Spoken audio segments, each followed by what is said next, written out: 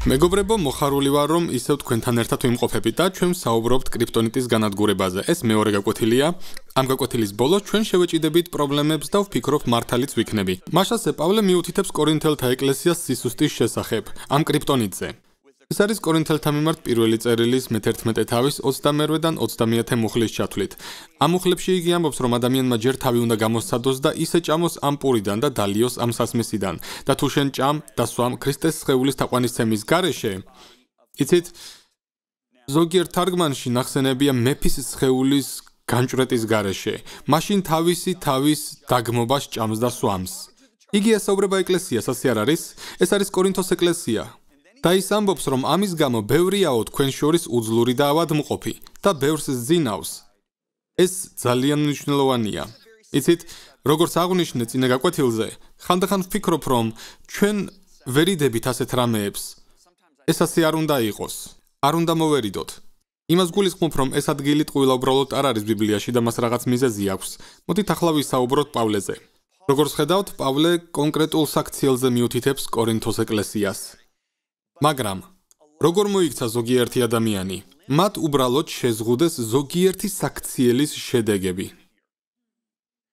სხვა სიტყვებით რომ ვთქვათ, ამ ყველაფერში რაღაც უფრო ღრმადევს, ვიდრე ყურძნის წვენის დალევა ამ პურის ჭამა, როგორც აქ ვკითხულობთ. ეს ყველაფერი იმის მიღმა არის, რასაც ჩვენ ვაკეთებთ სულიერი კრიპტონიტის გამო სააშკარავებლად. მოდი პირველ სიტყვას დავუფიქრდეთ, რომელიც მინდოდა წინაჯერზეც მეჩვენებინა. ეს არის ბერძნული სიტყვა, რომელსაც არ წავიკითხავ, რადგან არ მინდა ბერძნულად მოლაპარაკე ხალხი გამიბრაზდეს. მაგრამ ეს სიტყვა ნიშნავს უძლურობას, ძალის ნაკლებობას, ძალაუფლების არქონას ან რაიმე სახის სისუსტეს. როდესაც გესმით ასეთი სახის განცხადებები, რაღაცნაირად ვშინდებით, რომ უფლისასჯელი მოვა, მაგრამ მინდა ერთი რამ გაჩვენოთ.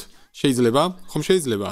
წარმოიდგინეთ ექიმი, რომელმაც დასვა დიაგნოზი, რომ ადამიანს პატარა სიმსივნე აქვს. და ექიმს არ უნდა და მისთვის ცუდი ამბის თქმა. და მან თქვა, ეს მას ხასიათს გაუფუჭებს, მთელი დღე ჩაუვარდება. ამიტომ ექიმი მას ამის ნაცვლად ასეთ რამეს ეუბნება. თქვენ პატარა სიმსივნე აღმოგიჩინეთ, თუმცა არ აუშავს. მარტივი პროცედურაა, უცებ მოგაცილებთ. თქვენ ყველაფერს კარგად აკეთებთ, თქვენი ცხოვრება მშვენიერია. განაგრძეთ ცხოვრებით სიამოვნება. გააგრძელეთ სპორტი, ვარჯიში, ჯანსაღი ცხოვრების წესი, სწორი კვება. რა მოხდება 2 წლის შემდეგ? ეს ადამიანი მოკვდება. ეს პატარა სიმსივნე მას აუცილებლად მოკლავს. იყო კი ეს სიყვარული, როდესაც ექიმმა მას სიმართლე დაუმალა და ცუდი ამბავი არ უთხრა. სწორედ ამის გათვალისწინებით იქცევა პავლე კორინთოს ეკლესიას მიმართ. და ამ საკითხს ჩვენ ჩავუღრმავდებით, მაგრამ აქ პავლე სწორედ ამას ამბობს, რომ ეს არის ფასი თქვენი სისუსტისა, კრიპტონიტისა, ხომ გახსოვთ კრიპტონიტი ანადგურებს. პავლე ამბობს, რომ ძალა ერთმევა მთელს ეკლესიას.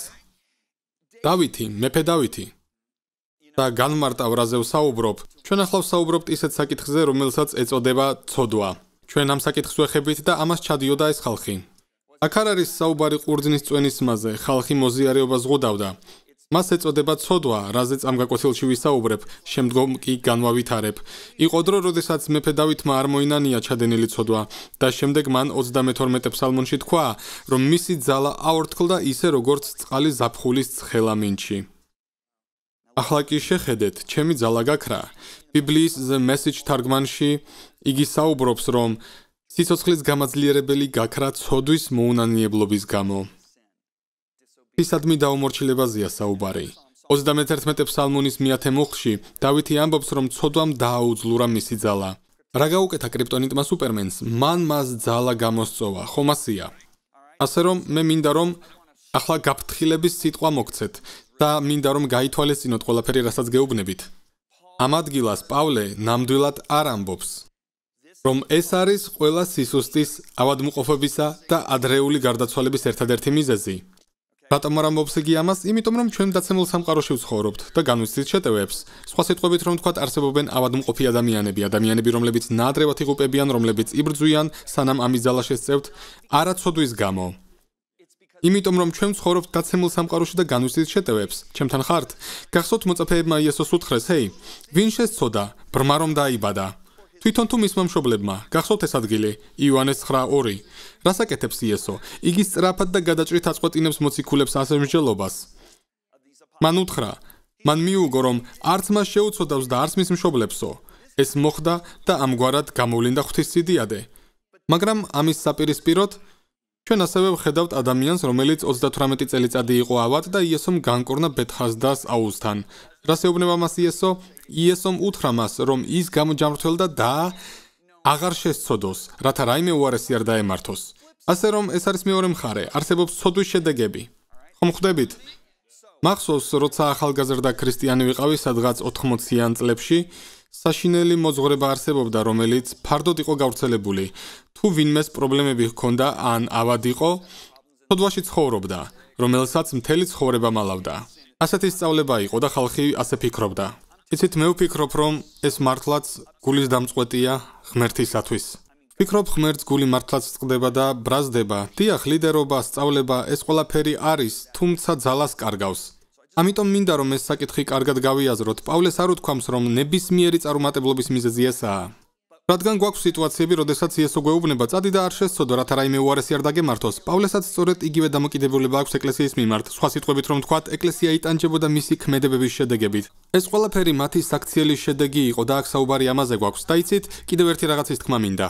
ჩვენ მართლაც გვაკლდება ჭეშმარიტი სიყვარული, თუ ამ საკითხებზე არ ვფიქრობთ. რადგან მოდით კვლავ ექიმის მაგალითს დავუბრუნდეთ. მართლა ზრუნავდა კი ის ექიმი თავის პაციენტზე? რადგან მან არ გაუმხილა მას, რომ შესაძლოა მომკვდარიყო. ეს სიყვარულის უკმარისობაა და თუ პავლეს შეხედავთ, პავლეს უყვარდა კორინთოს ეკლესია. გულმხურვალეთ უყვარდა. მეორე კორინთელთა 2:4-ში ის ამბობს, ვინაიდან დიდი გულის ტკივილით, ნაღვლითა და უამრავი ცრემლით გწერდით და არა იმიტომ, რომ დამემწუხრებინეთ. არამედ გეგრძნოთ ის მეტის სიყვარული, რომელიც თქვენ დამიმა აქვს. ასე რომ ამ ადამიანმა დაწერა ეს სიტყვები და ამითქვა, რომ ეს არის მიზეზი თუ რატომაც არიან ისინი ღვთის განაჩენის ქვეშ. ეს არის ადამიანი, რომელსაც ძალიან უყვარდა ისინი და იცით რატომ? იმიტომ რომ ღმერთს უყვარს ისინი ძალიან. ასე რომ, როდესაც მოისმენთ სიტყვა განაჩენს, თქვენ ვერ იფიქრებთ ჯოჯოხეთზე, ცეცხლზე ან გოგირდის ტბაზე. განაჩენი გადაწყვეტილებას ნიშნავს და ღმერთმა გადაწყვიტა, რომ აქ რაღაც გაეკეთებინა და ეს იყო, რომ ამ საკითხებისთვის მიემართა. ჩემთან ხართ? პავლე მიმართავს კორინთოს ეკლესიას. მე ხალისით დავიხარჯები და გამოვიფიტები თქვენთვის, თუმცა რაც უფრო მეტად მიყვარხართ, ნაკლებად გიყვარვართ. პავლე მათ ეუბნება, მიყვარხართ და იმიტომ გეუბნებით სიმართლეს. ხვდებით? თქვენ ფიქრობთ, რომ არ მიყვარხართ. ეს თქვენ არ გიყვარვართ, ჩემზე ბრაზდებით. გირჩევნიათ თქვენთან მოვიდნენ ფარისევლები და მლიქვნელებდნენ. ხედავთ რას ვამბობ? მახსოვს იყო დრო ჩემს ცხოვრებაში, როდესაც ცნობილი ვიყავი როგორც ყველაზე კეთილი და მოსიყვარულე კაცი მთელს ეკლესიაში. სადღაც 80-იან წლებში. მე ვემსახურებოდი 8000-იან მრევლს, გუნდი დაახლოებით 300 ადამიანისგან შედგებოდა, ერთ დროს 450-იც კი ვიყავით, იყო ასეთი დრო და ჩემზე ამბობდნენ, იცით, ჯონ ბივერი ყველაზე მოსიყვარული ადამიანია მთელს ეკლესიაში და უფალმა გამიცხადა, ერთ დღეს ლოცვის დროს სულიწმინდა მეუბნება. ხალხი ლაპარაკობს, რომ ყველაზე კეთილი და მოსიყვარული ადამიანი ხარ მთელს ეკლესიაში, მართლა ასეა? ხომ იცით, ეს ისეთი მომენტია სულიწმინდა რაღაცას რომ გეუბნება და ფიქრობ, რომ ეს კარგად არ დასრულდება, ხომ ხვდებით? მაგრამ ამ შემთხვევაში სხვანაირად მოხდა. მახსოვს, როდესაც ვუთხარი, რომ ისინი მართლაც ასე საუბრობდნენ, მან მიპასუხა, რომ მე ისინი არ მიყვარდა. მე ვთქვი რა? მან მითხრა, ჯონ, გაინტერესებს რატომ ეუბნები ხალხს მხოლოდ კარგ სიტყვებს, მაშინაც კი როდესაც ეს არ არის სიმართლე. რატომ უფალო? და მან მითხრა, უარყოფის გეშინია. ვინ არის შენი სიყვარულის ფოკუსი? შენ თვითონ. და მე ვთქვი, ეს მართალია. და მან მითხრა, შენ რომ მართლა ყვარებოდა ადამიანები სიმართლეს ეტყოდი, რათა ცხოვრება გამოასწორონ. პავლე ამას აკეთებს აქ. შემდეგ მოხდა ის, რომ მეორე უკიდურესობაში გადავარდი. გავხდი პირდაპირი და უხეში. წლების განმავლობაში ასე იყო. მახსოვს 2001 წელს ერთ კონფერენციაზე ახალგაზრდა კაცმა მითხრა, რომ ისევ ლაპარაკობდი თითქოს დაგდებულ ბავშვს ვცემდი და იგი მართალი იყო. 3 სხვადასხვა კონტინენტიდან მოვისმინე. ჯონ ბივერი ძალიან უხეშია და მე გავაუქმეს 3 რამოდენიმე დიდი შეხვედრა, რომელზეც უნდა დავსწრებოდი. მახსოვს, რომ მან მაიძულა ბევრი მელოცა და ღმერთისთვის მეთხოვა უფალო ამავსე თანაგრძნობით. და მახსოვს, ამის შემდეგ წლების მერე წავედი ერთ ეკლესიაში, სადაც 5 წელიწადი არ ვიყავი ნამყოფი და პასტორმა მითხრა, რომ ჩემი გზავნილი მას შემდეგ არ შეცვლილა, თუმცა ძალიან თანამგრძნობი ვიყავი. და როდესაც ამ წიგნს წერდი, რამოდენიმეჯერ მინდოდა, რომ შემეწყვიტა წერა, რადგან ის, რასაც ამ წიგნში ვამბობ, ძალიან ძლიერი და უხეშია. და იცით, სულიწმინდა გამუდმებით მიმეორებ და არ შემეწყვიტა. არა. ყოველთვის როცა ასეთ გადაწყვეტილებას ვიღებდი, ის ჩემს ხარვეზებზე მიმითითებდა და ვფიქრობ, რომ ღმერთი ძლიერია. მივხვდი, რომ თუ მართლა მიყვარს ეს ხალხი, მე უნდა გავუმხილო მათ სიმართლე. და ეს არის ის, რასაც პავლე აკეთებდა ამ ეკლესიასთან მიმართებაში. მოდი დაუბრუნდეთ მის სიტყვებს, რომ ადამიანმა ჯერ თავი უნდა გამოსადოს და ის ეჭამოს პური და დალიოს ამ სასმისიდან, ვინაიდან ვინც უღირსას ჭამს და სვავს, თავისი თავის დაგმობას ჭამს და სვამს და ვერ შეუცვნია უფლის სხეული. ამის გამო ბევრია და ახლა გაიხსენეთ ეს სიტყვა. ბევრია უძლური და ავადმყოფი და ზოგიერთი ადრეულად დაღუპული. უფრო ადვილად გასაგები იქნებოდა პავლეს რომ მეთქვა ამ მიზეზის გამო ზოგიერთი თქვენგანი, მაგრამ პავლე გამიზნულად ამბობს მრავალი თქვენგანიო. ასე რომ ერთი რამ არის გასაცნობიერებელი. პავლე არ საუბრობს ინდივიდუალურად, ის ესაუბრება მთელ სხეულს. ამ ეკლესიას კორინთოში. კარგად რომ გავიგოთ მე-11 თავი, უნდა წავიკითხოთ მე-10 თავი. მე-10 თავში პავლე აცხადებს, რომ ეს დაემართა ისრაელს და ახლა იგი ისრაელზე ლაპარაკობს. ყოველივე ეს სანიმუშოდ დაემართათ მათ და აღწერილია ჩვენს შესაგონებლად, ვინც საუკუნეთა აღსასრულს მიაღწია. ასე რომ პავლე ისტორიის მიმოხილვას აკეთებს და ილუსტრაციას გვაძლევს, რათა გავფრთხილდეთ დღევანდელობაზე. ის მე-10 თავს იწყებს სიტყვებით ყველანი. ყველანი ღრუბელ ქვეშ იყვნენ და ყველამ გაიარა ზღვა. ყველა წამოყვანილი იქნა ეგვიპტიდან. ყველა მოინათლა. ყველა ჭამდა და სვამდა ერთსა და იმავე სულიერ საჭმელს და ყველანი სვამდნენ ერთსა და იმავე სულიერ სასმელს. სხვა სიტყვებით რომ თქვათ, ის ხას უსვამს ამ სიტყვას ყველანი. ის საუბრობს სხეულზე. შემდეგ ის საუბრობს 1 კორინთელთა მე-10 თავში, ანუ ერთი თავით ადრე. ის წერს, ჩვენ ვართ მრავალი. ჩვენ ერთი პურიდან მივირთმევთ. ხედავთ, ის ახლა ზიარებაზე საუბრობს. და აქ ესეც უნდა ითქვას, რომ ჩვენი მოზიარეობა და მათი მოზიარეობა სრულიად განსხვავდება. ჩვენი მოზიარეობა არის უფრო ცერემონია, როცა მათი მოზიარეობა იყო ჩვეულებრივი საჭმელი. ასე რომ, ჩვენ ყველანი ვჭამთ ერთი პურიდან, იმას აჩვენებს, რომ ჩვენ ვართ ერთი სხეული. გაიხსენეთ ებრაელები, განაარიყვნენ გაერთიანებულნი მსხვერპლის ჭამით სამსხვერპლოდან, ასე რომ თავარი აზრი მე-10 და მე-11 თავებში არის ის, რომ ერთი სხეულნი ვართ. ხედავთ ამას. უფრო მეტად აქ უნდა დავინახოთ ის, რომ ეს ეკლესია არ განსხვავდება ღვთის სხეულისაგან. ასე რომ და მე მინდა ჩავუღრმავდეთ ამას, თუ რა არის სასჯელი უძლურებაზე, ავადმყოფობაზე და ადრეულ სიკვდილზე იმ ინდივიდებთან მიმართებაში, რომლებიც სოდავდნენ, ან ქრისტეს სხეული კორინთოში, ანუ მთელი ეკლესია, როგორ იტანჯებოდა ზოგიერთი წევრის საქციელის შედეგებით. ამ კითხვის დასმა მინდა თქვენთვის. საკმაოდ ვრცელი კითხვა, მაგრამ მინდა ჩემთან ერთად დარჩეთ. უკეთესად რომ წარმოვიდგინოთ, დაუბრუნდეთ იმას, თუ რას ლაპარაკობდა პავლე იესო ნავისძის თაობაზე უფროსი თაობის შესახებ. ის საუბრობდა მოსეს მიერ ხალხის ეგვიპტიდან გამოყვანაზე. მოდი ვისაუბროთ იესო ნავისძეზე. თუ თქვენ ან ვინმე თქვენს ნაცნობთაგან ლაპარაკობთ სხვა ენაზე გარდა ინგლისურისა და გსურთ მიიღოთ ღვთისშთაგონებული სწავლება ჯონ და ლიზა ბევირებისაგან, ეწვიათ უფასო ვებგვერდს cloudlibrary.org. შეარჩიეთ სასურველი ენა. შეარჩიეთ რესურსი ვრცელი ბიბლიოთეკიდან, ელექტრონული წიგნები, ვიდეო შეტყობინებები, აუდიო წიგნები და სწავლებები, სატელევიზიო შოუები, ბიბლიები და სხვა. ეწვიეთ ვებგვერდს cloudlibrary.org. როდესაც მათ გადაკვეთეს იორდანე, პირველი ქვეყანა, რომელიც უნდა აეღოთ, იყო იერიქო. იმ დროისათვის იერიქონი მასიური ქალაქი იყო. ეს იყო ქალაქი, საიდანაც ჯაშუშები ბრუნდებოდნენ და ამბობდნენ, რომ მისი აღების შანსი არ არის. მის დანახვაზე ამბობდნენ, რომ იქ გოლიათები ცხოვრობენ და მათთან შედარებით ისინი კალიებივით იყვნენ. დიდი ქალაქი იყო მოკლედ. და მაინც ისინი მიდიან და იმ ქალაქს პირდაპირ გაგებით ანადგურებენ. და ამ ბრძოლაში არც ერთი ებრაელი არც მომკვდარა და არც დაჭრილა. ისინი ამ ქალაქს მთლიანად ანადგურებენ. მაგრამ ახლა მოусმინეთ ამას. სანამ ისინი იერიქონში შევიდოდნენ, ღმერთმა მათ უთხრა. მან თქვა, რომ როდესაც იერიქონს აიღებდნენ, ყველაფერი რაც მასშია სრულიად უნდა განადგურებულიყო და ეს იქნებოდა მსხვერპლი უფლისათვის. არაფერი არ აიღოთ დარისხებულიდან, მთელი ვერცხლი და ოქრო, სპილენძისა და რკინის ჭურჭელი წმინდაა უფლისათვის, უფლის საგანძურში უნდა შევიდეს. ღმერთმა გასცა ეს ბრძანება და იერიქოში რაც ღირებული იყო, ყველაფერი უფლის საგანძურში უნდა მიეტანათ. მაშასე, ისრაელმა გაანადგურა იერიქონი, არავინ დაშავებულა, არავინ დაჭრილა და შემდეგი ქალაქი, სადაც ისინი წავიდნენ, არის ქანაანი. მაგრამ სანამ ქანაანის ისტორიას მოვყვებით, მოდი პატარა კომენტარი გავაკეთოთ. იესო ნავისძეს 7 სერტში ჩვენ ვკითხულობთ, მაგრამ ორგულად მოიქცნენ ისრაელის ძენი დარისხებულის მიმართ. კაცმა სახელად ყაქანმა აიღო დარისხებულისაგან და აღიგზო უფლის რისხვა ისრაელის ძეებზე. დააკვირდით, ის არ ამბობს ყაქანმა დაარღვია უფლის მცნება, არამედ ამბობს, რომ ისრაელმა დაარღვია. და შენიშნეთ, რომ ღმერთი გაბრაზებულია ისრაელზე და არა მარტო ყაქანზე. რატომ? იმიტომ, რომ ისინი არიან ერთი სხეული. ანუ თუ მე შენ ახლა მუშტს დაგარტყავ, შენ ხომ მუშტზე არ გაბრაზდები, შენ გაბრაზდები ჩემზე იქნები გაბრაზებული. ხომ ასია, მეთანხმებით? ერთი სხეული ვართ, კარგად უნდა დავიმახსოვროთ ეს. ჩვენ მრავალი წევრი ვართ, მაგრამ ქრისტეს ერთი სხეული ვართ. აი მაგალითად თქვენ გოგოების სპამ კურნალობას რომ იკეთებთ, გადიხართ მასაჟს და პროცედურა მთელ სხეულს სიამოვნებს, ხომ ასია? თუთიც მოიჭრი, მთელი სხეული გეტკინება. ხომ მეთანხმებით? გრიპის დროს მთელი ორგანიზმი იტანჯება. ასე არ არის? ამიტომ ღმერთი არ ასახელებს ყაქანს, ის ასახელებს მთლიანად ისრაელს. ასე რომ ისინი წავიდნენ ჰაჰაის დასაზვერად და თქვეს რომ პატარა ქალაქი იყო. მოდი უბრალოდ 3000 მებრძოლი გავაგზავნოთო და იესო ნავეზეს 7-3-დან 4-ში გვეუბნება რომ გააგზავნეს 3000 მებრძოლი, რადგან იერიქოსთან შედარებით სუსტი ქალაქი იყო. მაგრამ რას ვკითხულობთ იესო ნავეზეს მე-7 თავის 4-5 მუხლებში, ისინი სერიოზულად დამარცხდნენ. დახოცეს მათგან 36-მდე ჰაღაის კაცებმა კარიბჭედან შებარიმამდე ზდიეს და დაწყვიტეს მთის დამრეცზე. მაშასე, რას ფიქრობთ? ისრაელი დაამარცხა პატარა ქალაქმა. ისინი იერიქოში 600,000 მებრძოლით წავიდნენ, არავინ არ დაშავებულა და არ დაღუპულა, შემდეგ მოვიდნენ ამ პატარა ქალაქის ასაღებად, მაგრამ 3000 მეომარი დამარცხდა მათთან ბრძოლაში და 36 კაცი მოკლა მტერმა. ხვდებით 36 ცოლს მეუღლე აღარ დაუბრუნდა სახლში. 36 მშობელს არ დაუბრუნდა თავისი ვაჟი ამ ბრძოლიდან.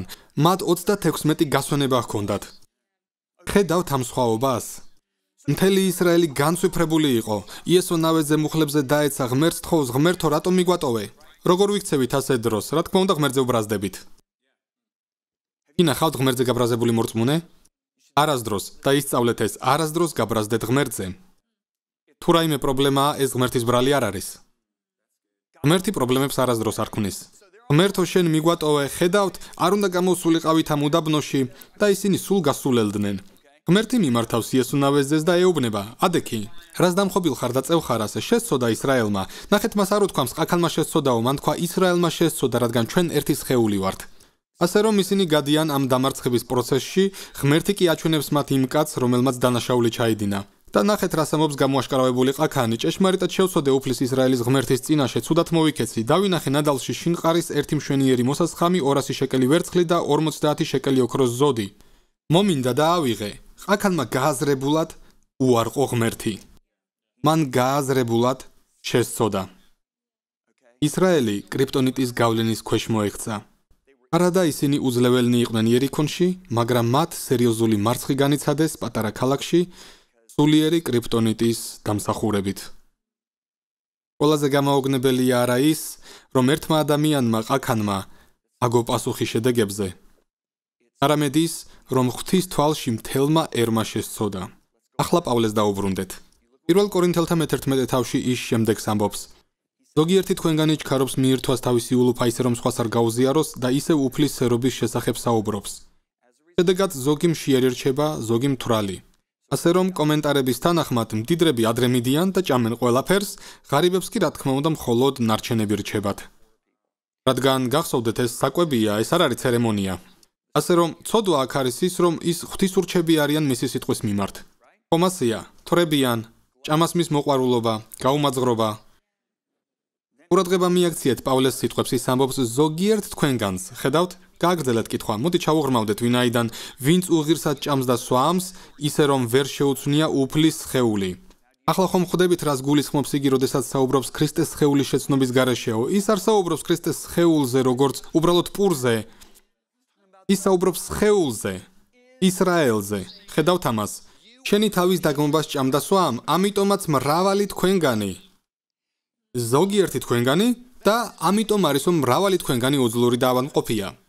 მინდა წაგიკითხოთ ერთი სანდო კომენტარიდან, რომელიც ცნობილია როგორც ახალი აღთმის კომენტარის სვეტი.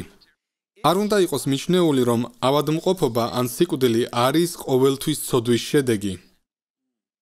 მაგრამ ღვთიური გადაწყვეტილებით, ანუ მსჯავრით, ჭირი შეიძლება განურჩევლად ყველას მთელ საზოგადოებას მოედოს. ხედავთ ამას? კარგი.